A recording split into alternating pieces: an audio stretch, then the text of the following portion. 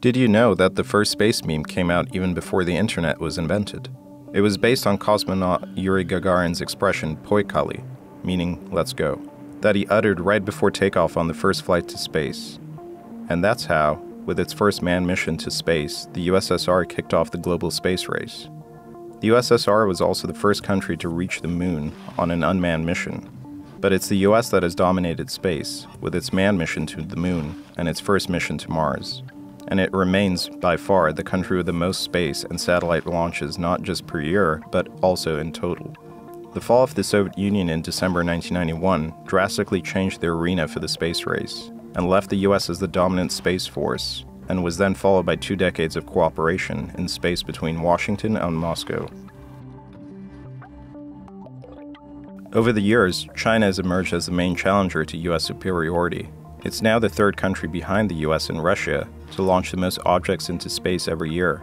It is also the third largest country to have launched a total number of objects into space. Several other contenders have also entered the race since then, including Japan, the European Space Agency, and India. Pakistan, Turkey, and 5 other Balkan countries have also made considerable progress in their respective space programs.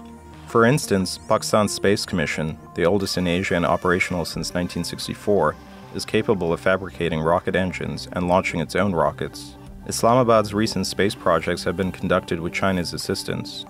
Turkey also unveiled its national space program in 2021, with the aim of establishing a satellite-based independent timing and position system, and producing indigenous rockets for mission launches, along with an ambitious manned mission to the moon slated for this year. North Macedonia, Bosnia and Herzegovina, Montenegro, Serbia, and Croatia have also partnered up in an initiative to jointly launch the first satellite into space from the Balkan region. Even though space is boundless, humankind's access to it is limited, and wherever there is a lack of abundance, disputes are likely to occur. Space is no different, and an increasing flurry of international space activities has resulted in the crowding of objects in space, especially those sent into orbit. In recent years, China's Tiangong Space Station and the International Space Station have made evasive maneuvers to avoid other satellites or junk in space. The US and China have also been eyeing the same landing spots on the moon, which could lead to cooperation or disputes in the future. Although there have been 12 space stations launched into orbit, there are currently only 2 stations operating in the Earth's lower orbit. First, there's the International Space Station, which has been in operation since 1998, and involves 13 other countries in a US-Russia-led partnership, but excludes China. But space is not all about exploration and the pursuit of knowledge. Countries' space policies today are driven by geopolitics, just like the Cold War-era space race.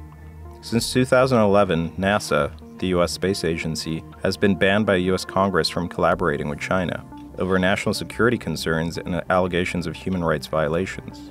The exclusion of China from the ISS has led Beijing to develop its own space station, which, upon completion, will be slightly heavier than Russia's decommissioned Mir, and about 20% of the International Space Station in mass.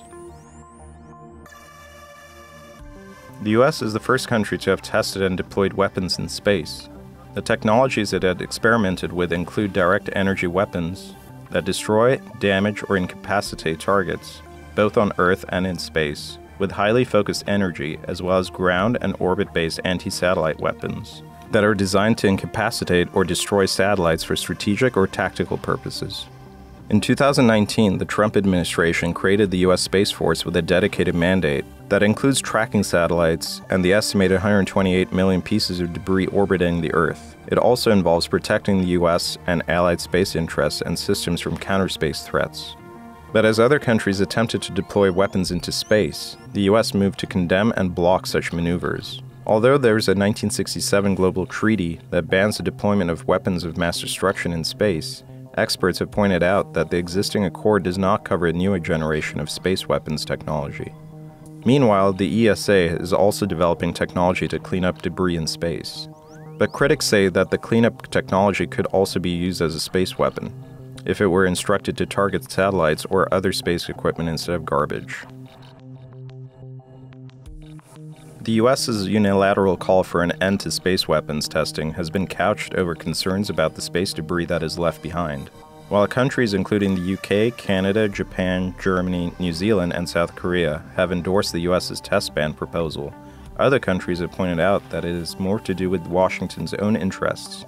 Rejecting the US plan, China has called the proposal sour grapes, and has claimed that it is an attempt by Washington to reaffirm its dominance in outer space. Russia also pointed out that the US pledging to ban ASAT tests was not a gesture of goodwill, since Washington no longer needs to conduct such tests.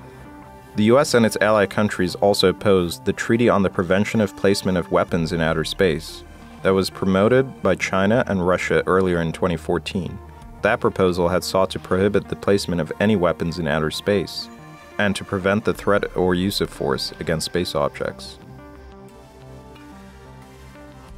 The space race entails the development of technology that can be used to advance civilization and to enhance the exploration of space. China recently announced that it had discovered a new mineral on the moon that looks like a Culminar crystal or diamond. The mineral, named Changasite by Beijing, is also said to contain traces of helium-3, an isotope that many scientists have touted as a potential fuel for future fusion reactors. But this discovery typifies the battle to dominate space, and it has sparked concerns in the West about who will acquire a supply of the mineral, as the US and its allies fear that the countries able to monopolize the energy source of the future will dominate global power.